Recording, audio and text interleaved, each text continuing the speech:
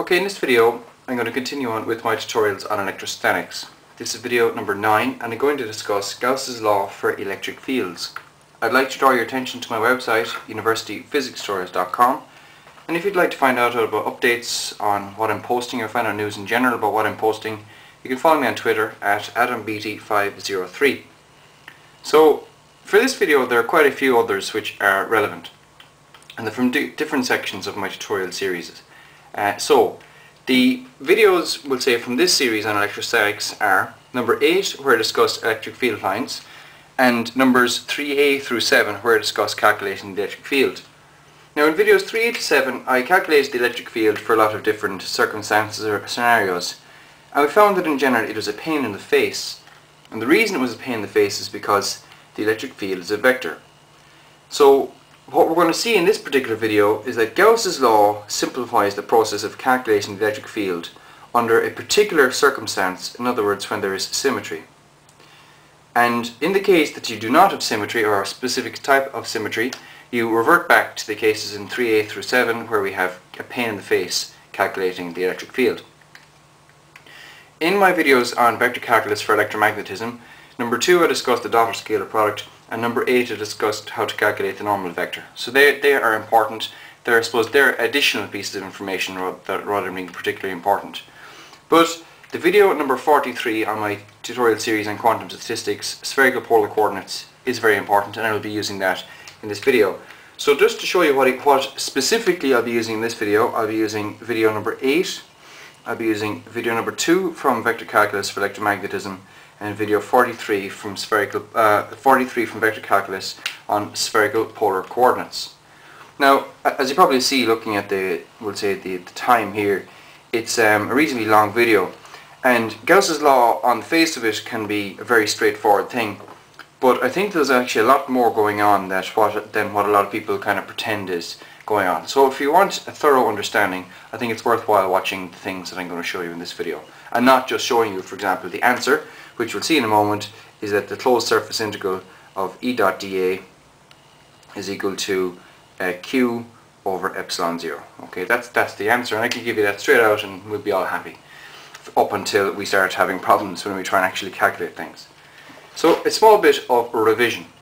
We saw in video number 8 that if we have a positive source charge of, let's say, positive Q, the electric field lines begin on a positive charge and their direction is away from it, because the electric field lines show you the direction of the electric field. The electric field is a vector, so of course it has to have field lines, or excuse me, it has to have a direction. So right, now you might sometimes hear me say that the field is being emitted from the charge, or or whatever, it's radiating. Okay, so radiating or whatever. If I say those, it's a slip of the tongue, and the reason is as follows. You can think of the electric field as a mathematical construct, or you can think of it as an actual physical entity. For example, if you think of a pond and you drop a stone into the pond like that, you're going to get these ripples or these waves extending outwards. So you can consider, for example, that the field is in actual fact the pond, and it's through the medium of the pond or the fields that we're able to transfer our information. But I'm not trying to think about the electric field in that way. If you want to know more, just watch my video on scientific models. Okay, I think that should help. But look, if you already accept the point, well, then it's moot, I suppose. So the field then of a negative charge or negative test charge, say that's okay, that means negative Q, we'll say, right? Negative test charge, but the electric field lines terminate on a negative charge like that. Now what's important is that we draw a representative number or proportional number of field lines for the charge. So if I draw 4 field lines for a charge of magnitude Q, well then if I have the charge of magnitude 2Q, I must double the number of lines. Okay?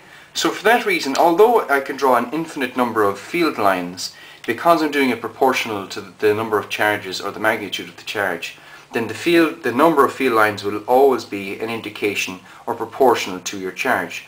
Okay, or you might say the field lines through an area, through a surface, or we'll say the field line density is also an indication, and that's because we draw a proportional number. Now I'd like to draw your attention to something particularly interesting in we'll say for electric charges. Let's say we have two charges, namely we'll say two sets of charges, right? So we have one positive charge and one negative charge. Alright, so the sum of the charges in this case is going to be equal to 0, of course. So what if I then take 100 charges and we put them in a box, of course, you know, we're putting them together and we're looking at kind of the net. There's a vehicle moving outside there, I'm sorry about that. So you have 100, say negative 100 Q here. Now what's the total charge here? It's 0 again. So think about it. How many charges are in, let's say, box, the first box? Well, there are 2 charges. But although there are 2 charges, we may as well have no charges because the net result is 0. Similarly, there are 200 here, but the net result is 0. So it seems like that sometimes we can sum the charges, and by the way, that gives us, we call that capital Q. We sum the charges, and it seems that they kind of sum to 0. Their net effect of all the charges is that they're 0, even though, of course, they are there. So in video number 8, we discussed the field of a dipole. And a dipole is the electric field made by two equal but opposite charges, right? Q and minus Q. The field starts on a positive charge and terminates on a negative charge. Okay, so let's draw some of the field lines, right? Now, I'm going to draw those ones in that color, and let's draw some other ones going, we'll say, like this. That one's going off into infinity. Okay, so just bear with me a moment while I set this up. So I'm sure if you follow my videos, you know at this stage I'm not the greatest at drawing. My art isn't the best. Now, let's say, for example, I put these 2 charges Q in a box. Okay, so I'm going to get rid of just that because we can assume we know where they are at this stage. But let's say the box is just big enough so that it takes in the charges and the field lines I've drawn in green. Right, now if you think about the build-up of the field, now the build-up of the field of E field, right? Just, you know, I'm going to use this term loosely for the moment. Think about the build-up. Well, there is no build-up of the field inside because it's starting, we'll say, being emitted on this positive charge, but it's also terminating on the negative charge. So there is no build-up as a result of the green field lines. So any test charges inside, we'll say, will contribute nothing to the build-up of the field. Of course, that's in the case where the sum of the charges is equal to 0, or we have no net charge. Now if you look at the field lines on the, excuse me, I've drawn the wrong arrow here. Okay, these, of course, that's a very rookie mistake. They should look like this for the negative charge.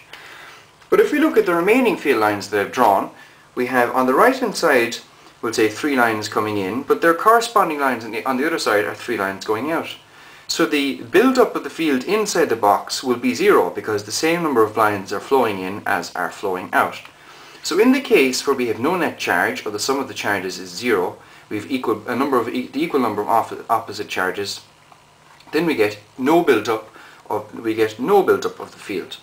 Of course, then if we have, let's say for example, we had positive 2Q and we had negative Q, there would be a build-up of the field because there would be more of the field associated with the positive charge. So I think that's enough of our of revision. It's time to look at a thing which I'm going to call the flux. The flux, okay? Now, let's say for the moment we're going to call the flux means the flow. And you might say, why won't we just use the word flow? Well, we're talking about the flux of the electric field, alright? So why don't you say the flow of the electric field? The answer is I don't actually know the answer to that, but I suggest it's because if we're talking about flow, let's say we're talking about fluid dynamics. So you're an engineer, for example. Well, not necessarily an engineer, but you might be an engineer discussing fluid dynamics, okay? But you're talking about a particular fluid, whether it be water, oil, or whatever it is. So you know your medium. So perhaps that's why we use the word flow. But when we're talking about a flux, we're talking about the flux of the electric field, which, as I said a moment ago, is and is not a real thing. It's perhaps a mathematical construct or whatever it is, okay, depending on your model. So we're going to use the word flow for the electric and magnetic fields. Okay, so the flow of the fields. Now, what does flow mean? Let's say we have, here is my, okay, the whiteboard which you were looking at. Let's say I want to calculate the flow of the electric field through the whiteboard, right? Due to a charge which is, as you look, underneath my whiteboard, and I want to measure it where the viewer is. So let's define my y-axis here, and my x-axis here. So if my source charge, which is underneath my whiteboard as you look, has a component, if my field, excuse me, then has a component in, say, the x direction, it is going to be parallel to the xy plane, or parallel to the area which I want to calculate the flow through. So of course none of it is going to be flowing, none of the x component is flowing through the board. Similarly, none of the y component is flowing through the board. What is flowing through the board is our z component. Alright? So in this case, let's define towards you, the viewer, as positive z. So only the positive z components of the electric field will flow.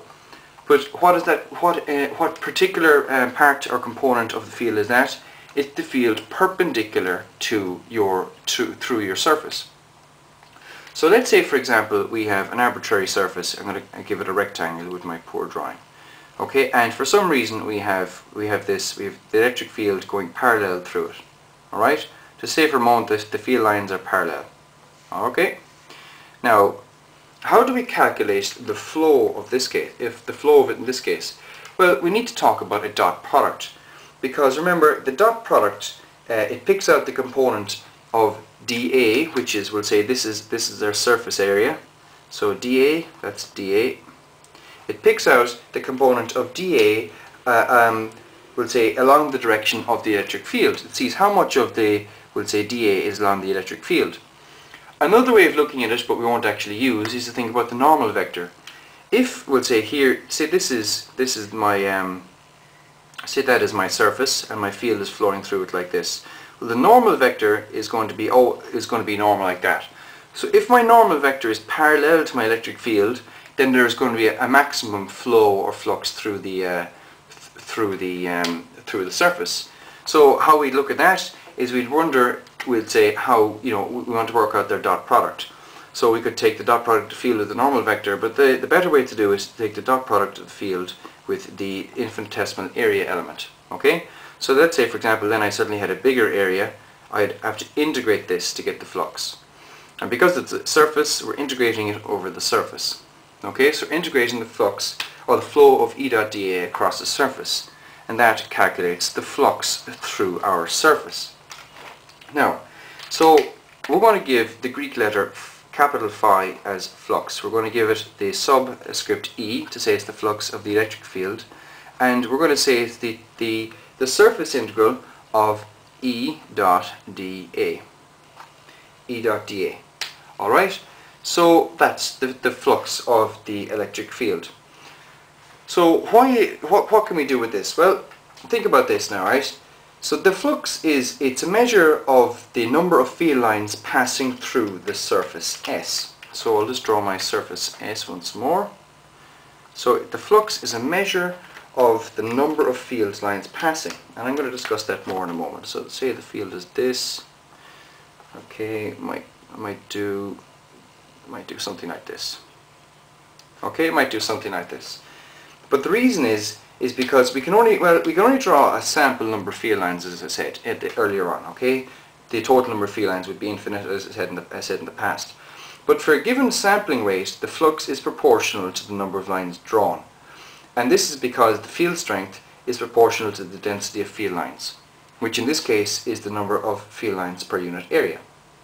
So E dot dA, which is here, E dot dA, okay, is proportional to the number of lines passing through the infinitesimal area element dA. Alright, like I said earlier, the dot product picks out the component of dA along the electric field. Okay, now we're only talking about the plane perpendicular to E. That's the only thing you have in mind when we talk about the density of field lines per unit area. So where do we go from here? Okay, we go from here by thinking about our electric dipole. We said when the sum of, we'll say the sum of the charges in the Q sub I in some sort of a box was equal to 0, then the number of field lines flowing in, if we just draw 3 of them, is equal to the number of field lines flowing out.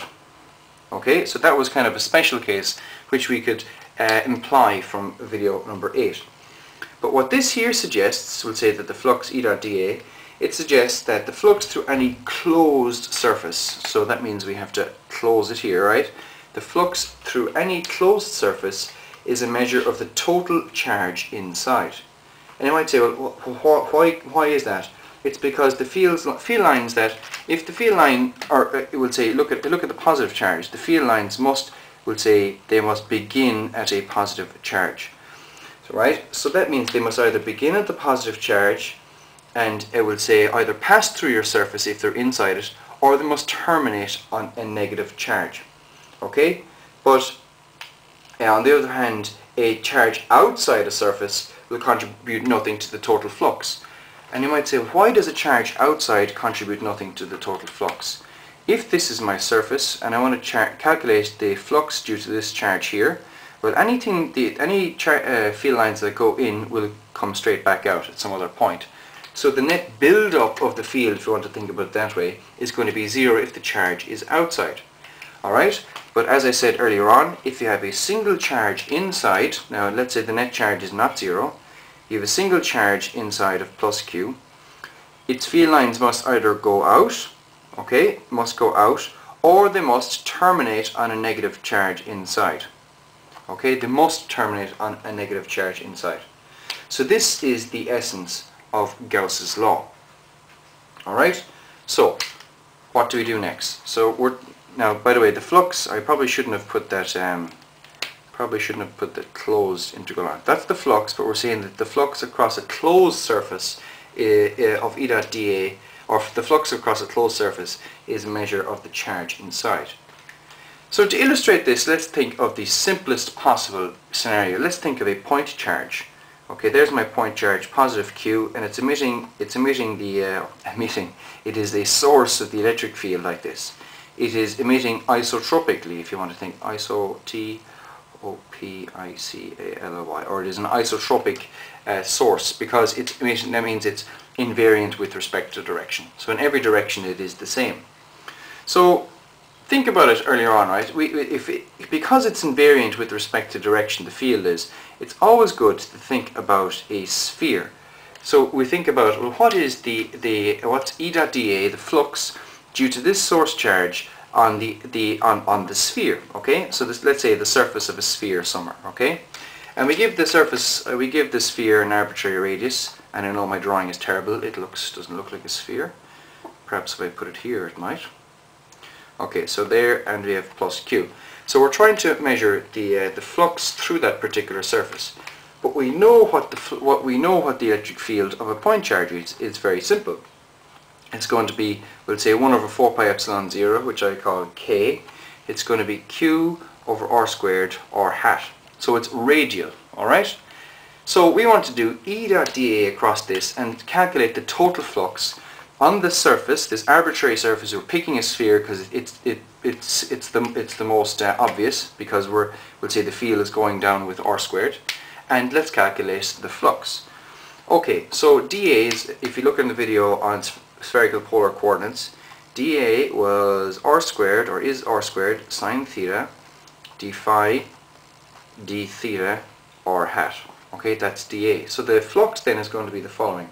We're going to do the closed integral, okay, so because, like I said, the closed integral should be the measure of the charge inside. The closed integral of E dot dA is going to be K, which is 1 over 4 pi epsilon 0.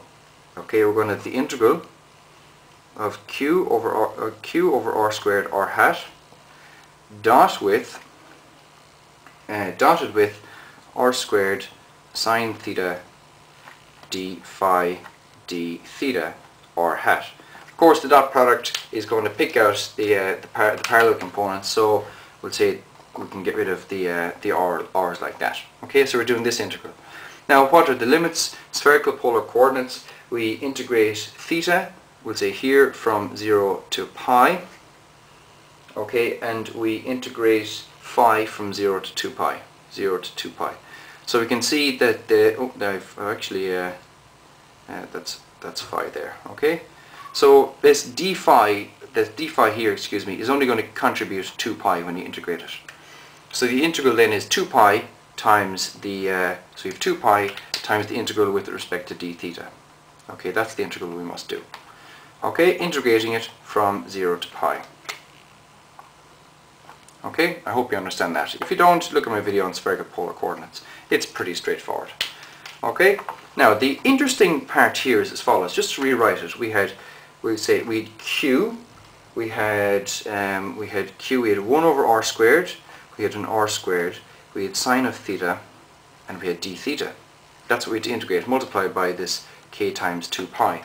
But the interesting point here is as follows. Coulomb's law goes down with 1 over r squared, okay? So it's inversely proportional to the square of the distance.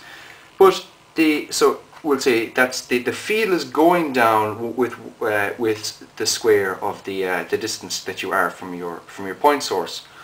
But the area, we'll say our sphere that we're trying to calculate the surface area, the flux through the surface area, is growing with r squared. So the point is the two of these cancel. So the electric field is going down with r squared, but the area, we can make the area of the surface, or area of the sphere bigger and bigger and bigger. So the point is that their corresponding r squareds cancel. And that is absolutely crucial, because what that means is that although we chose a sphere with which to integrate, it turns out that the answer is invariant with respect to your surface. Okay? So that's the whole point of Gauss's law. The answer is invariant with respect to your surface.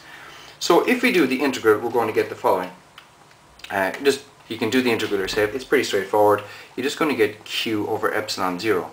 So to rewrite it, the flux through a spherical surface due to a single point charge at the origin, the closed E dot dA was equal to q over epsilon 0, where q is the charge.